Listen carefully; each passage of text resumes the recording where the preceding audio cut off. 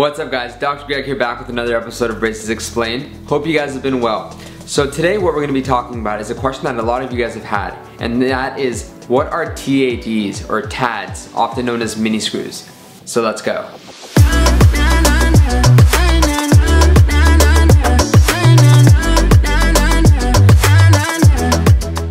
So a TAD or a TAD comes in many different names. They are also known as mini screws, mini implants, micro implants. There's a lot of different names for them, but basically what they are is that they're an anchor used to move teeth.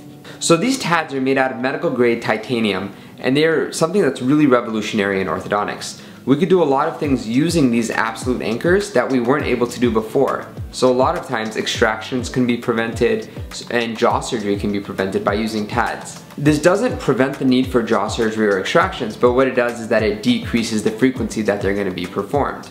Now, let's go back a second and talk about what an anchor is in orthodontics. When we have tooth movement, it's very similar to having two people in rolly chairs. If you have two people in a rolly chair and they pull on a string, what's going to happen is that they're both going to move with an equal and opposite reaction, so they'll kind of meet in the middle.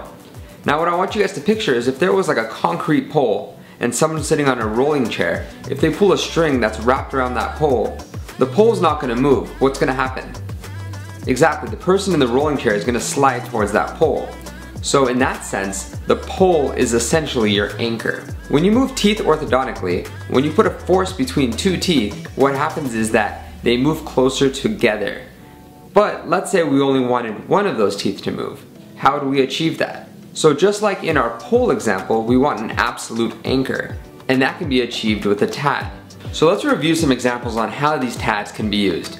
So let's say you have a very deep bite, and if you don't remember what a deep bite is, check out the video in the description talking about different types of overbites and overjets. So let's say you had a very deep bite, meaning your upper teeth fully overlap your lower teeth. A TAD can be used and placed down here in your lower gums and pull on your lower teeth to bring them down or intrude them to make your deep bite less deep. This would be really difficult to achieve, however, if you didn't have TADs. Another example of how TADs can be used is if you have a very large overjet. Traditionally, this overjet would be corrected by using a headgear that uses the back of your head as an anchor to bring your upper jaw's teeth backwards.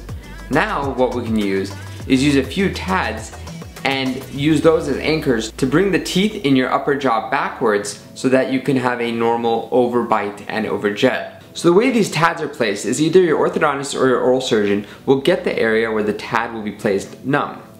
Once that area is numb, these TADs can be screwed into your bone, and it's really atraumatic. Generally, you'll just feel a little bit of pressure in the area.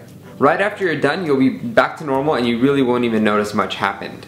It's really important to keep these TADs clean though. So when you brush your teeth, make sure you also brush very gently around these TADs and make sure that food doesn't accumulate around that TAD to cause inflammation and have it fall out sooner than your orthodontist wants it to come out. So those are the basics behind what TADs are. They can be used in so many different ways that I can't even begin to highlight in this video, but I hope some of those examples helped clarify why they're used in orthodontics. If you have any questions about TADs, please leave them in the comments below.